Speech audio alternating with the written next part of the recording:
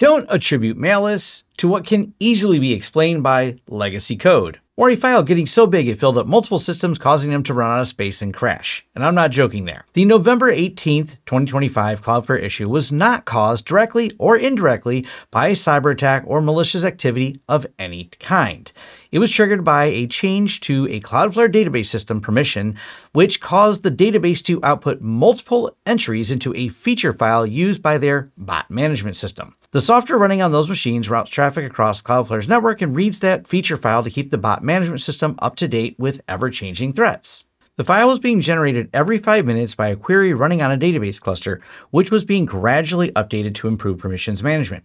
Bad data was only generated if the query ran on a part of the cluster which had been updated.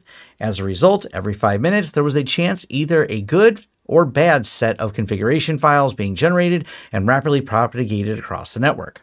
This fluctuation made it unclear to the Cloudflare engineers what was happening, as the entire system would recover and then fail again, as sometimes good, sometimes bad configuration files were distributed, which led Cloudflare to believe it might be caused by an attack.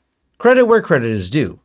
We know all this because Cloudflare published a fantastic post-mortem you will find linked in the description. They gave us a clear timeline, root cause, and exactly what they're doing to prevent it from happening again. Their transparency is some of the best in industry, and I hope others follow. But here's the bigger picture. We've now had multiple outages here in 2025 across these huge hyperscalers, not because anyone is under attack, but because complex systems can and do fail. And when a handful of hyperscalers run large portions of the modern internet, even a small bug can create a global shockwave. It's not about blaming the engineers. It's about acknowledging the risk of concentrating so much critical infrastructure into so few companies. And the myth propagated by their sales and marketing at those same large companies claiming the cloud is the only way to do this. Just something to consider when you're looking at how much of your infrastructure you want to build on top of someone else's platform.